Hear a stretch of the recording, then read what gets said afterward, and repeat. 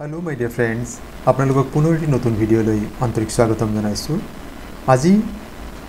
এই ভিডিঅটিত আমি সাধাৰণ বিজ্ঞান বা জেনাৰেল সায়েন্স সম্পৰ্কে কেইটামান অতি দৰকাৰী প্ৰশ্ন আলোচনা কৰিছো। ইয়াত আপোনালোকৰ বাবে 20টা প্ৰশ্ন দিয়া আছে। আপোনালোকে এটো এটা মডেল কোৱেশ্চন পেপাৰ হিচাপে লৈ ল'ব পাৰে আৰু আপোনালোকে নিজৰ প্ৰস্তুতি সম্পৰ্কে এটা সমু আভাস এটা পাব পাৰে যে আপোনালোকে কেনেকুৱা প্ৰস্তুতি হৈ আছে। আৰু এই প্ৰশ্নসমূহ Grade 3 বা 4 যিকোনো পৰীক্ষা Assam Direct Recruitment Examination বা Director of Health Service Examination এনেকা যিকোনো পৰীক্ষাৰ বাবে অতিকৈ প্ৰয়োজনীয় হয়। আৰু সাপোজ বাৰু আপোনালোকে এই 20টা প্ৰশ্নত আপোনালোকে কিমান নম্বৰ লাভ কৰিবলৈ সক্ষম হৈছে। যেহেতু এটা মডেল কোৱেশ্চন পেপাৰ ই আপোনালোকক ভালেখিনি ইনফৰমেশ্যন দিব। আপোনালোকে সম্পূৰ্ণকৈ ভিডিঅ'টো চাব বুলি আপোনালোকলৈ বিশেষ অনুৰোধ। আহকচোন বাৰু প্ৰশ্নটোসমূহ জানি লওঁ। প্ৰথম প্ৰশ্ন দি আছে out of the following which has the greatest elasticity নিম্নলিখিত কোনটোৰ স্থিতিস্থাপকতা সৰ্বাধিক বিকল্প দিয়া আছে steel rubber aluminium and none of the অবাভ আৰু এই প্ৰশ্নৰ শুদ্ধ উত্তৰ হৈছে ষ্টীল ষ্টীলৰ ইলাষ্টিচিটি গ্ৰেটেষ্ট হয় or steel has a greatest elasticity option আমাৰ এ শুদ্ধ উত্তৰ হ'ব দ্বিতীয় প্ৰশ্নটি দিয়া আছে cooking gas is a mixture of following two gases ৰন্ধন গেছ তলত দিয়া কোন দুটা গেছৰ মিশ্ৰণ হয় Carbon dioxide and oxygen, butane and propane, carbon monoxide and carbon dioxide, and methane and ethylene. এর শুদ্ধ উত্তর হবে option B butane and propane. Option B শুদ্ধ উত্তর। পরবর্তী প্রশ্ন which color of light has longest wavelength?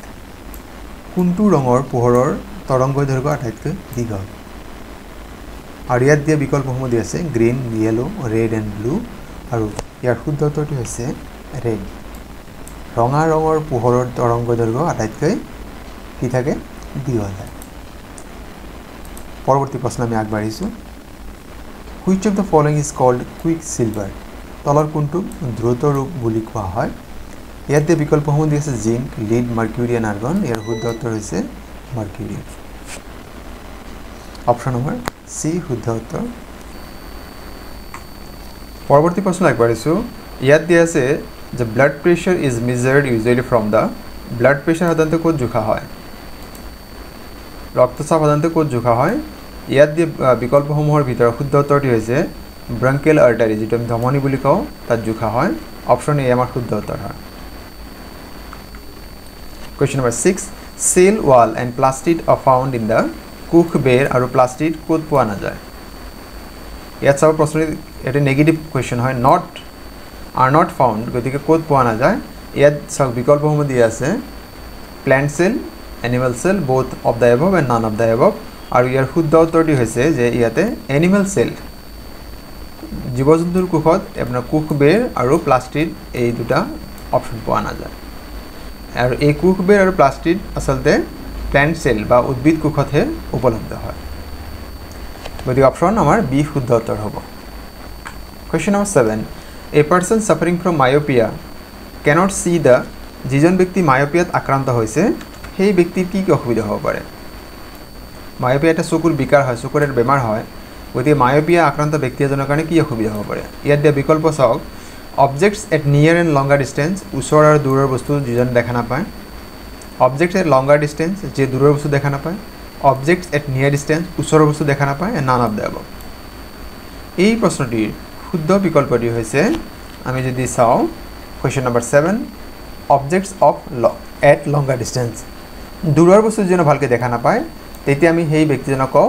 Myopia মানে চকুৰ যেটো বিকাৰ সেই বেমাৰত আক্ৰান্ত বুলি question number 8 respiration in plants occur in respiration মানে শ্বাস প্ৰশ্বাস মানে আমি যেটো উদ্ভিদৰ শ্বসন প্ৰক্ৰিয়া কেতিয়া হয় during daytime during night time rainy days and both day and night time আৰু এই শুদ্ধ উত্তৰ হৈছে উদ্ভিদে যেটো শ্বসন প্ৰক্ৰিয়া শ্বাস প্ৰশ্বাস লোৱাৰ যেটো প্ৰক্ৰিয়া হেতু ডে এণ্ড নাইট সকলোতে চলে অপচন নম্বৰ ডি শুদ্ধ উত্তৰ হ'ব Question number 9 Deficiency of which hormone leads to goitre disease আমি যেটো গৰল বুলি কওঁ ডিঙিৰ তলত যে ফুলি উঠে সেই গৰল বেমাৰ আসলতে কোনবিধ হৰমনৰ অভাৱত হয় ইয়াত চাওক আমাক দি আছে Thyroxine Insulin, Pituitary and none of the above আৰু এই প্ৰশ্নৰ শুদ্ধ উত্তৰ হৈছে Thyroxine অপচন এ আমাৰ শুদ্ধ উত্তৰ Thyroxine নামৰ যেটো হৰমন ইয়াৰ অভাৱ হলে আমাৰ কি হয় গৰল হয় ডিঙিৰ তলত যে ফুলি উঠলে যে ডাঙৰকে ফুলি উঠে হেতু বেমাৰ হয় পৰৱৰ্তী প্ৰশ্ন the large vesicle বা space in plant cell is called উদ্ভিদ কোষত উপলব্ধ জুলীয়া পদাৰ্থ ভৰ্তি থলিবোৰক কি বুলি কোৱা হয় the large vesicle or space in plant cell is called yes of বিকল্প দি আছে vacuolus lysosome plastid and none of the above আৰু শুদ্ধ উত্তৰ হৈছে option A vacuolus option A আমাৰ শুদ্ধ উত্তৰ হ'ব পৰৱৰ্তী প্ৰশ্ন the kitchen of the cell is কুখৰ ৰান্ধনীশাল বুলিলে কোনটো অংগাণুক বুজায় কুখৰ ৰান্ধনীশাল বুলিলে আৰু ইয়াৰ শুদ্ধ উত্তৰ হৈছে ক্লোৰোপ্লাস্ট অপচন A আমাৰ শুদ্ধ উত্তৰ ৰান্ধনীশালত যেনেকৈ খাদ্য প্ৰস্তুত হয় কুখৰ যি মানে সেই কামবিলাক সেই কামখিনি ক্লোৰোপ্লাস্ট অংশত হয় question number 12 the name of the monosaccharide found in milk গাখীৰত পোৱা একক শৰ্কৰা মনো মানে সিঙ্গল স্যাকাৰাইড ইয়াৰ শুদ্ধ উত্তৰ হ'ব গ্যালাক্টোজ অপচন ডি আমাৰ শুদ্ধ উত্তৰ হ'ব পৰৱৰ্তী প্ৰশ্ন the external fertilization occur in তলৰ কোনবিধ প্ৰাণীৰ ক্ষেত্ৰত দেহৰ বাহিৰত নিষেচন হয় আৰু ইয়াৰ শুদ্ধ উত্তৰ হ'ব both fish and frogs মাছ আৰু ভেকুলীৰ ক্ষেত্ৰত অপচন ডি শুদ্ধ উত্তৰ question number 14 the branches of science that deals with the study of useful plants and animals is called বিজ্ঞানৰ কোনটো শাখাত দৰকাৰী গছ-গছনি আৰু প্ৰাণী বিষয় অধ্যয়ন কৰা হয় আৰু ইয়াত দিয়া হৰ্টিকালচাৰ পিসিকালচাৰ পল্ট্ৰি আৰু শুদ্ধ উত্তৰটি হ'ব এগ্ৰিকালচাৰ এণ্ড এনিমেল হাজবেণ্ডাৰী অপচন এ আমাৰ শুদ্ধ উত্তৰ question number 15 covid-19 is a covid-19 আসলে কি হয় শুদ্ধ উত্তৰ হ'ব it's a viral disease এই ভাইৰাস জনিত ৰোগ হয় অপচন বি শুদ্ধ উত্তৰ পৰৱৰ্তী প্ৰশ্ন which of the following vitamin is considered to be a hormone কোনটো ভিটামিনক হৰমন বুলি বিবেচনা কৰা হয় ইয়াৰ শুদ্ধ উত্তৰ হৈছে option D vitamin D hormone বুলি বিবেচনা কৰা হয় question number 17 ওজনৰ SI একক কি ওজনৰ SI unit of weight is শুদ্ধ উত্তৰ নিউটন ওজনৰ SI একক হৈছে Newton question number 18 the amount of water present in air বায়ুত উপলব্ধ জলীয় বাষ্প কি বুলি জনা যায় শুদ্ধ উত্তৰ হ'ব ৰিলেটিভ হিউমিডিটি আপেক্ষিক আৰ্দ্ৰতা অপচন বি আমাৰ শুদ্ধ উত্তৰ হ'ব question number 19 the minimum distance of clear vision of a healthy eye নিৰোগী চকু নিম্নতম কিমান দূৰত্বৰ বস্তু স্পষ্টকৈ দেখা পায় শুদ্ধ উত্তৰ হৈছে 25 সেন্টিমিটাৰ পৰৱৰ্তী প্ৰশ্ন which of the following is not known as greenhouse gas এটা আকৌ চাব এটা not লিখা আছে নেগেটিভ তলৰ কোনটো সেউজ গৃহ বুলি জনা না যায় হাইড্ৰোজেন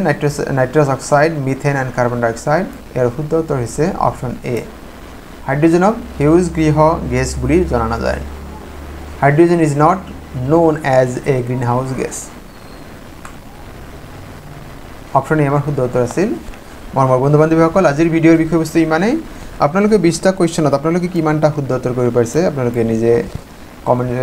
নিশ্চয় ইতিমধ্যে গম পাইছে আপোনালোকে কমেন্ট যোগে জনালে আনন্দিত হ'ম আপোনালোকে আজিৰ ভিডিঅ'ৰ বিষয়বস্তু ইয়াৰ উপস্থাপন কেনে পালে জনাবলৈ নাপাহৰিব